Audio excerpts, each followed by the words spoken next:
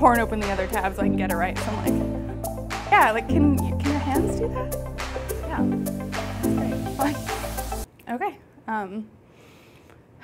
It's hard to come out to your parents as a lesbian werewolf erotica writer. There's a lot happening there, and any one of those things on its own is more than enough to make most Albertan parents kind of take a step back and need a moment. I was raised in Calgary. My mom's from Edmonton and my dad's from a small town outside of Medicine Hat. So a lot of my family is conservative, Albertan, generally good people, but Alberta. It's different than Vancouver. In 2012, I came out a little, not super gay, a little queer, moved in with my female partner, and 2 years after that, we moved out here to Vancouver. And then I got really queer.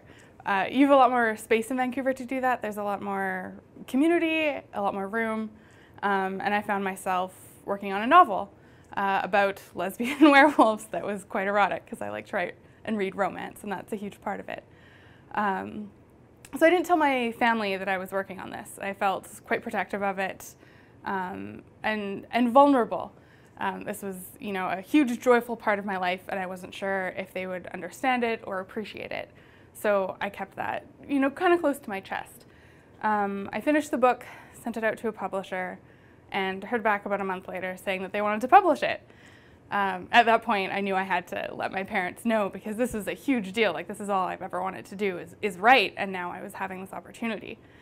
And it was incredible.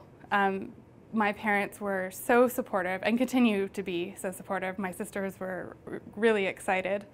And so I got this really sort of instant, really positive reaction from my family right away, which was beautiful. And then as I went through the publishing process, you become more public. You have a Twitter or Facebook account. You're very publicly queer for the genre I'm writing in.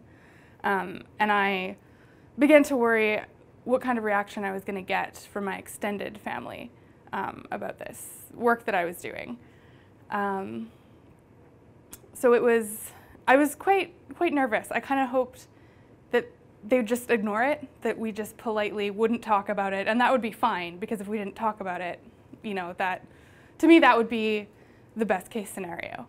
And I was really wrong. My entire extended family has been overwhelmingly supportive of what I do. They've all read the book. My grandfather told me last time I was down that he was quite proud of me. And it's unbelievable to me that he's read the whole thing because it's, again, sort of explicit lesbian sex. Sorry, Grandpa. And now my second book has just come out, and it's the same again. You know, my aunts are rereading the first one so that they're caught up for the second. And going back home, I don't feel like I have to leave parts of myself in Vancouver anymore. I get to bring them with me, and they're really embraced. And I don't think I'd have had that opportunity if it weren't for this book, this visible thing that I can hand out and say, this is me, and they can go, we love that. We respect it, we're proud of it, and thank you. Thank you for sharing. And that's just really been wonderful.